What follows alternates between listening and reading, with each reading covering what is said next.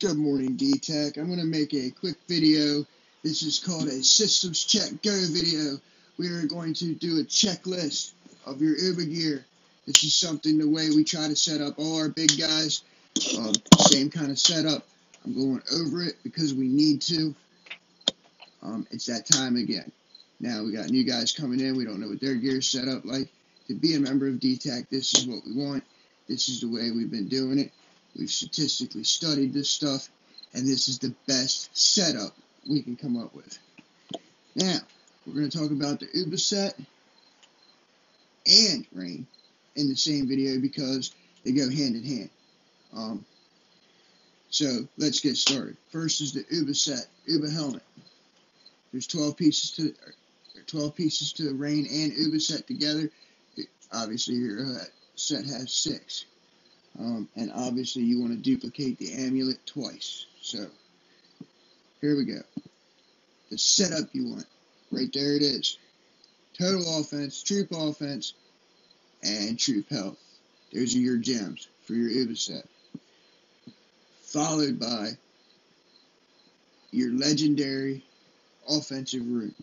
Now, this will give you the highest offensive kill point setup, and that's what we usually go for.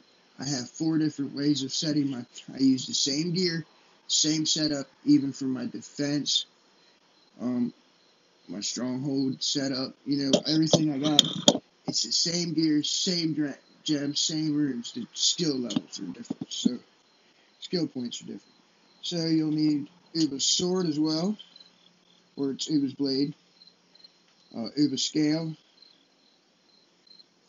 Ubba boots, and the amulet.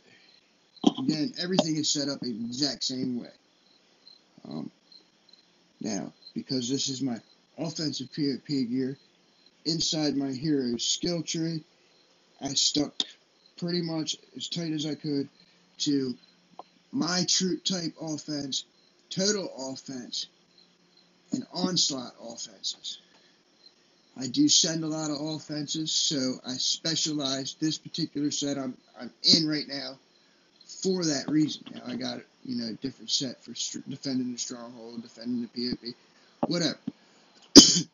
But you want to get your troop type maxed out. And I don't know if I've said this before, but one thing I do, and it's been programmed in my brain, y'all can blame Thump, you can blame whoever you want, but I always, when I'm starting with my hero skill tree in my hero set, I start at the bottom. I will do the bare minimum to open everything up, and thanks to a couple upgrades for playing, that's a lot easier nowadays. But I want to start at the bottom of my hero's skill tree, and the reason I'm saying that is right here. We've talked about this in a previous video. We're going to talk about it again. The reducers. These reducers are crucial. Got to max them out first. Then my troop offense, troop health, troop defense, total health, and so forth. But with this particular set, I started at the very bottom because I send a lot of onslaughts. So, number of warriors and army onslaught offense. Now, the main skills and the secret skills aren't that much different setups here. Again, number of warriors important for anybody sending onslaughts, anybody participating in onslaughts. The more troops you send, the more troops you can kill. So, you want to do your troop type, health, defense, and offense here. If you're sending an onslaught like this set's set up for me to do, you definitely want to get that army offense in the onslaught. And you want to get down. Now, it said Hero 70 gives you so much more power and skill points that it's ridiculous just from 69 to 70. 68's when you start to notice it. 69's a good hero. I mean, you're getting there, and 70's where it's at. Obviously, it's the top level right now.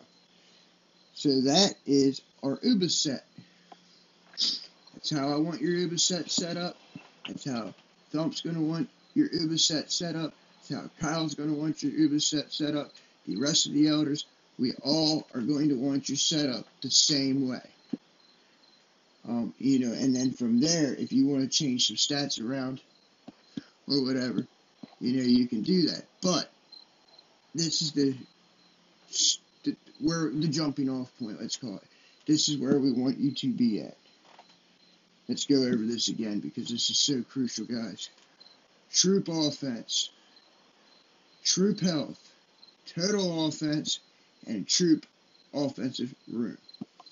Okay? There's the Ubba set. Now let's get into raine quick.